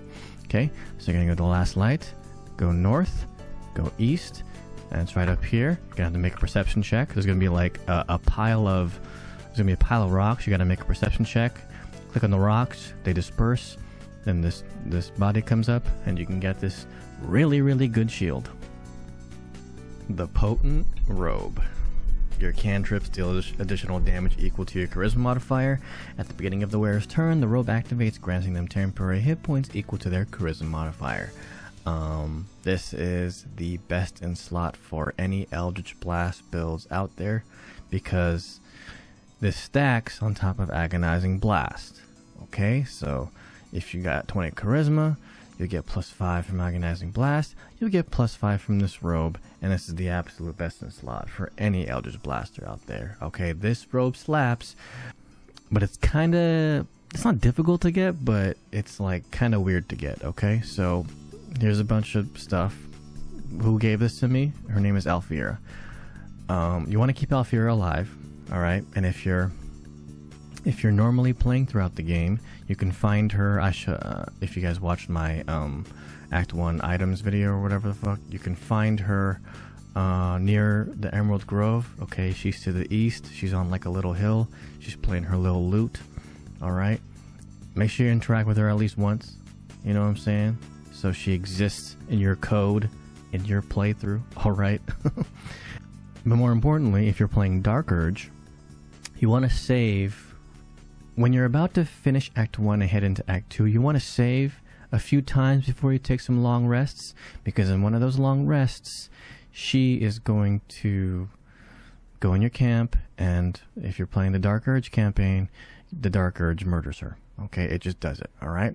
So if you can keep her alive, though, and I'm going to tell you how. The reason why you want to save, because you're going to go to where she's playing her little lute, singing her little songs near the Emerald Grove. You're going to go to your passives, and you're going to toggle this, and you're going to knock her ass out while she's playing her instrument. Then you take that long rest, and someone else is going to show up for the Dark Urge to kill. And then you don't have to worry about her dying. She will be alive as long as you keep her alive throughout the playthrough. And you want to keep her alive because she gives this super duper sweet robe that is by far the best in slot for any Eldritch Blast builds. Okay? Oh, and I guess I should mention the quest. So the quest that you do is, so there's a prison. Moonrise Towers. You can get there by going in through the south entrance, or you can get there by, there's another stairway that leads down to the prison. Okay, and basically you're going to break out the tieflings, and or you can choose to break out the deep gnomes that are also there. Okay, if you break out the tieflings, you bring them back here to Last Light Inn, and you get the robe. And if you break out the deep gnomes, that's like a quest for later in the game. You can break out both, by the way, if you time it correctly. And you could do all this by just breaking the walls behind the prisons. You don't have to fight the warden or anything. I mean, you're gonna probably fight them eventually, right? But you could just break the walls behind the prison doors and then break them out pretty easily. There's gonna be a boat. You're gonna escape to the boat with the deep gnomes and the tieflings, and you're gonna arrive at Last Light Inn. Okay, very good. I'm gonna show it again. Potent robe. Yeah.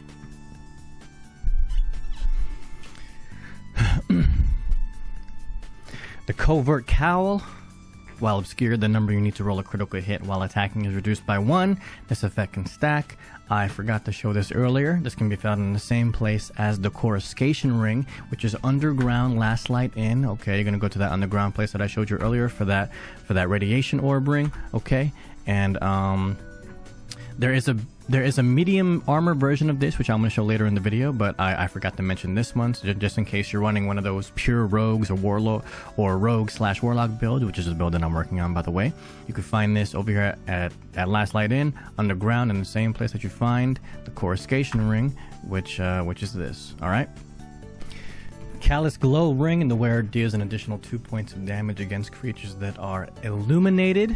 Okay, and this pairs really, really well with the Coruscation Ring. Okay, when the wearer deals spell damage while illuminated. So the combo is you cast light on your weapon, which illuminates yourself. You have one of your spellcasters wear this ring, and they wear this other ring over here. Okay, the Callous Ring, and now they'll be just doing extra damage with their spells. And this is especially good with the Eldritch Blast combo. Just in case you guys haven't watched that video, I recommend watching it. The combo of these is normally your go-to when you're a spellcaster. You just do extra damage and you apply a really strong debuff on enemies. It's like, for me, whenever I have a spellcaster in the group, especially an Eldritch Blaster, like I said, I will normally give them these rings and they are good to go for the rest of the game. Okay, and you can get this ring over here.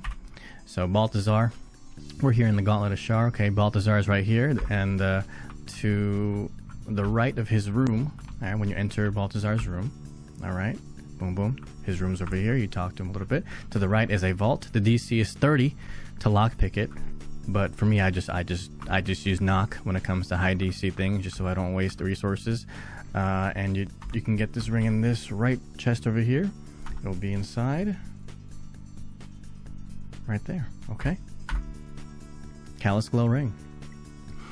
The Hellfire hand crossbow, possibly inflict burning when hitting a creature with this weapon while hiding or invisible. And also comes with a level 3 Scorching Ray, and it is a +2 weapon. This is your best in slot if you are a dual hand crossbow player. Okay, this along with Near Misser is your best in slot for dual hand crossbow builds. Okay, these are just the best ones that you can get. All right, and you can get this. If you don't know, we are still in the Gauntlet of Shar, and this Yerger guy, the one that Raphael tasked you to kill just outside of the mausoleum. Okay, this is the guy, and a little bit of extra tip here. If you have a bard in your party, you can actually do it unlocks a dialogue to where you can have Yerger kill off everything for you, including the Displacer Beast, and kill off himself. So you don't have to do the fight at all. You do miss out on a lot of XP. But if you want to save like an hour of your time, you could just have Yerger just kill everyone for yourself, okay? And then you can loot this off of his dead body. Hellfire hand crossbow, super good for those dual hand crossbow builds. Dark Justiciar, whatever. Gauntlets, your weapon attacks deal an additional 1 to 4 necrotic damage. I pointed out this weapon because, or these gloves, because it's just extra damage on top of your stuff, and you've already have someone in your party already wearing the Hell Dust gloves. These are an extra pair, and they are nice to have. Okay, and you can find these. We are still in the Yerger room. Okay, so this is Yerger up top. You're gonna go down and around in this little supply space, and these gloves are gonna be on top of these boxes over here. Make sure you want to press Alt, and you can loot the Dark Justiciar gloves. Boots of Brilliance, one of my favorite items. Restore Bardic Inspiration. It is an action, and you can restore one of your Bardic Inspiration slots. Okay, this is obviously good for bards, but I'd recommend using it actually on for dual hand crossbow build. Okay, if you haven't seen my dual hand crossbow bard video, I suggest checking it out. It's one of the best bow damage builds in the game. Okay, and the problem with that build is you run out of Bardic Inspiration pretty fast during a fight, and there are only so many ways to restore it during a fight. This is one of them. Okay, if you restore one of these, that is an extra Slashing Flourish that you could do, and Slashing Flourish as a dual hand crossbow build does a lot of freaking damage. Okay, and you can find these. We're still in the Gauntlet of Shar. We are still nearby the Yerger room. Okay, this is where you find Yerger, get the Hell hand crossbow, and the Justice gauntlets. You're gonna go over here. All right. And it'll be in this huge chest. The Boots of Brilliance. The Spear of Night. The spear used to kill or not kill the Night Song. The Dark Justiciar. I said it right. Half plate. And the Dark Justiciar helmet. These 3 items. Pretty dang good. But before I show you guys what the items do, let me show you how to get in here. So, we're still in the Gauntlet of Shar. We're in the library.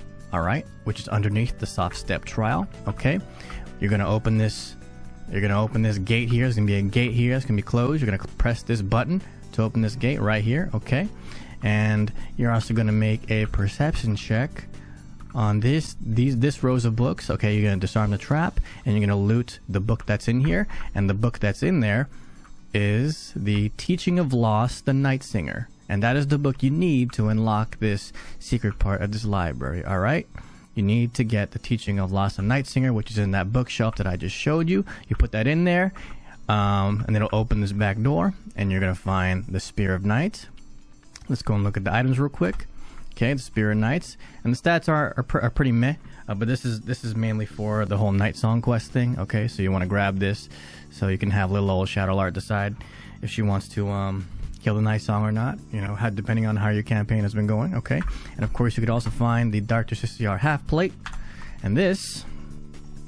While obscured, the wearer has advantage on stealth checks, advantage on constitution saving throw checks, which are spells by the way, and it comes with Share's Aegis, which increases your armor class by 2, and it lasts until a long rest, but it is a concentration spell. Okay, this is pretty decent, but the most important item that I want to show here behind the library is the helmet. The wielder has +1 bonus to saving throws against spell, solid, and while obscured, the number you need to roll a critical hit while attacking is reduced by 1. This effect can stack. So this is more of an upgraded version of the Covert Cowl that I showed you. Okay, but the difference here is the Covert Cowl is light armor, and this is medium armor. Okay, so unless you're a ranger, unless you started ranger, your thief probably won't be able to wear this, so I would just stick with the Covert Cowl. But just in case you're a ranger and you're playing the Crit Ranger, like you should be, because the Crit Ranger is kind of crazy, this would be your helm for quite a while until Act 3, where it gets replaced by another helm that I will show in the Act 3 video. All right, so again, behind the library, there's pretty good items back here. Get the book, put it in there. Teaching of Lost, the Night Singer, bang, it opens up this back door, and you can loot these pretty sweet items. Circle of Bones. Allied undead within 6 meters are resistant to bludgeoning, slashing, and piercing damage, basically all physical damage. And it also comes with Animate Dead, which create an undead server from a corpse. Okay, so this helmet's obviously really good for those summoning necromancer builds. If you use a bunch of zombies or skeletons or whatever, this is definitely going to be pretty damn good for your build, and it can be found off of Balthazar's bitch ass. Okay, you can murder him. Also, you can definitely kill him before he summons all his little skeletons. Okay, you do miss out on a lot of XP, but you can kill him before he summons anything. It's pretty easy. All right, just make sure you have enough damage. And yeah, I'm about to go deal with the Night Song, watch the cool ass cutscene, and then I'm gonna show you the next item. But this one, Circle of Bones. Replenish an expended spell slot of any level, and it's a bonus action.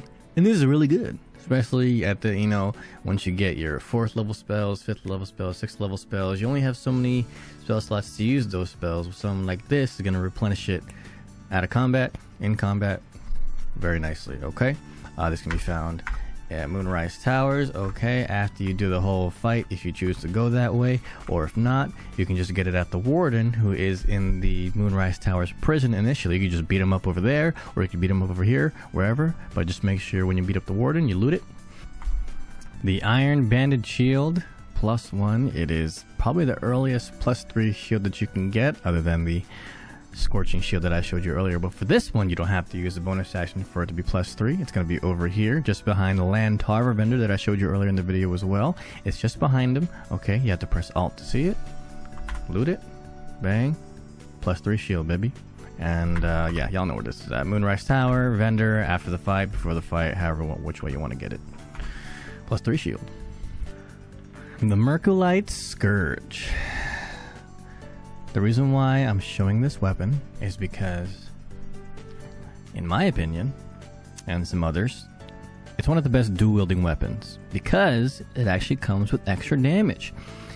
1d8 plus your strength modifier, whatever, but it also comes with 1d6 necrotic. So a little bit of extra damage on top, and of course if you miss, you deal 5 damage anyway. You dual-wield these, and you can go kind of crazy.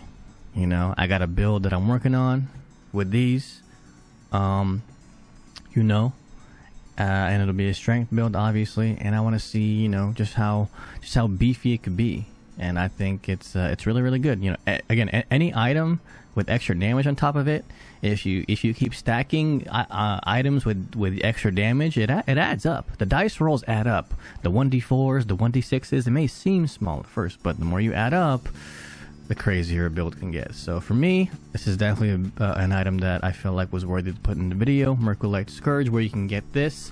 You can be able to find 2 of these at least at the Moonrise Towers. I found one off of Radija, and I think I found one off of one of the other ones downstairs. But yeah, for sure, dual-wielding these does sound pretty crazy, and I definitely will be releasing a build that does exactly that. All right. The Cloak of Elemental Absorption. It comes with Absorb Elements, a classic D&D spell. Absorb elemental damage once per short rest. Take half damage from the next elemental attack targeting you, and deal an additional 1d6 of that element type back to your next attack. So if you get targeted by a big-ass fireball, you can half that damage, and if you make the save, you half it even more, only taking a quarter of that damage, okay? And then not only that, you can add that 1d6 to your next attack if you are an attack type of build, okay? And because you can use it every short rest, you're going to be using this effect pretty damn often, okay? One of my favorite cloaks. It's just very good. It's very solid to have on anyone, pretty much. You know what I'm saying? You can find this in upstairs. I'm at the Moonrise Towers. I'm in the second stairs. Okay. Kethric's office is just over here. All right. Here's the big door to get to Kethric. Go over here. Go over here. Go over here. Bang bang, and it'll be in the rooms with the bed. The room with the bed. All right. And if you go here a little earlier, there might be a little dog running around. You might have to make some charisma checks. But if you go here later, after the whole Moonrise Tower raid, you'll be able to just loot everything on your own pretty safely. And it'll be in this chest right here. Cloak of Elemental Absorption. The Waking Mind. If you're wondering what these random mind/brain containers are for, they are for this moment right here, okay? And this is, I think this is the best one. From my research, this is the best one. You can find this one after fighting that whole room of undead creatures and solving this very easy brain puzzle. Okay, it'll be back here in the Waking Mind, and you take this to. I'm just gonna go ahead and do it live, so y'all know exactly where I'm going. We are at the end of Act 2, by the way. You know, at the place or Kethric, the Necrotic Laboratory, where Kethric's been doing his bullshit. Right, so we're gonna go over here.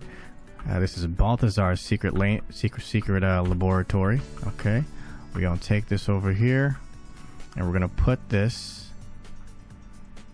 inside here, and then you gotta make some checks. And if you make the checks, so after you insert it, you could put in these, by the way. It basically it's a brain. So this head right here will portray that brain and act whoever is acting with it, okay? And this is a special one because if you interact with it and make some checks, you get something special. So let's go ahead and do that. All right. And so they're going to ask you to basically destroy their mind so they're not trapped in their own brain. And if you do that, they will give you this, which gives you advantage on intelligence saving throws, which is very similar to a ring that you can get from Act 1. But this is a permanent buff. Might as well have it. There are not too many Mind Flayer fights in this game, but when there are, and they cast Mind Blast, and if you get stunned, that's really, really bad. Okay, and this, put this on your carry character, on your main character or whatever, and they'll have advantage on intelligence saving throws, mainly against Mind Flayers, okay? Kethric Thorm, the boss of Act 2. You probably know what items he already has, but just in case you don't, just in case you missed it, here they are, okay? His Warhammer, cool. It does an extra 1d4 psychic, cool. You know what I'm saying? Wait, does it? Or is it just one of my effects? I think it's one of my effects, but in any case, boom, there you go. Actually, there's a way I can check that. No, so his weapon does do an extra 1d4 psychic. Okay, cool, whatever. It comes with this stuff. Backbreaker, concussive smash, weakening strike, not bad. His armor is not bad as well. 19 AC, reduced damage. When activated, you can't be moved, so you can't be shoved. Okay, and it comes with Howl of Dead, which numbs all nearby creatures as a bonus action. What does numb do? Movement speed is halved. Spellcast has advantage on attack rolls against the affected entity. Okay, and it could be removed by help. Sure, not bad. But the best item that I think he has, and that I think you guys can agree with me on, is his shield. And the reason why is because of the first line. +1 bonus to spell save DC and spell attack rolls. Okay, and you can combine this with Melf's first staff, which is what I'm going to do immediately after I get out of this fight. And that just makes my spellcaster even stronger. Okay, And of course, you can get this off of his dead body once you do the fight. And I guess I should give some pointers on the fight. When the fight starts, you're gonna see Night Song over here, all trapped. The way I like to do this fight is I like to turn someone invis, ungroup them from the party like this, ungroup them, turn them invis with a potion of invisibility or cast the invisibility spell on them, have them go over here and help Night Song. And now you're gonna start the fight against Ketheric with Night Song already freed, and she does quite a bit of damage too. So there's that, boom. But yeah, other than that, there you go. That's Ketheric Thorn's items, including his busted ass shield. Boots of Uninhibited Kushigo. The wearer deals additional damage equal to their wisdom modifier with unarmed strikes. And this, of course, is the best in slot for any and all monk builds. Well, assuming they do unarmed strikes, which they should, because Flurry of Blows is kind of crazy. Okay, and you can just get this by playing the normal storyline. It is off the body of one of the Githyankies that are here protecting Orpheus's dumbass over here. Their name is Prelate Lidikik, and they have the Boots of Uninhibited Kushigo. And there you have it, y'all.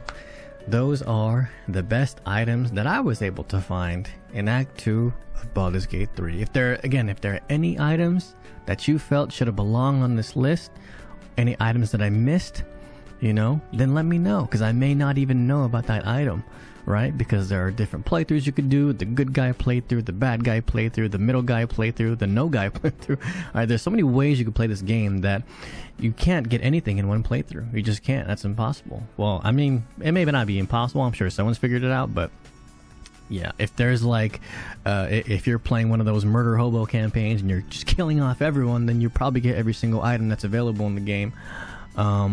You know what I'm saying? So yeah, if there are any items that you think I missed, let me know. Feel free to let me know in the comments. The more we share the knowledge of this game, the better. There's so much stuff in this freaking game that I for sure missed something. So let me know that down in the comments. And hey, if you enjoyed the video, y'all know what to do. Like, comment, subscribe, all that.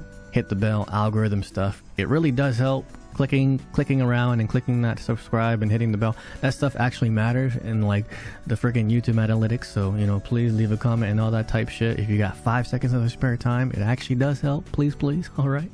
And yeah, I'm probably gonna be releasing an Act 3 version as soon as I'm done. I literally just finished Act 2, okay, and I'm about to head into Act 3, and then we're gonna do all that too. And Act 3, oh, there are so many good. I mean, Act 3 has the best. Act 3 has the best items, as it should, being Act 3. But there's so many legendaries, so many rare items in Act 3 that I can't wait to show you guys. But Act 1 and Act 2 are now finished, and I hope you all enjoyed it. All right, I'll see you on the next video. Thanks for watching. I appreciate it.